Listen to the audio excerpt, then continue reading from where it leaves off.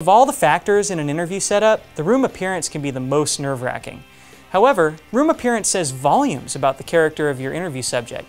Because of this, arriving at least an hour early to any interview is a great idea. This will give you the time to discuss any changes that the room needs with owners, and to set up lighting before the interview begins.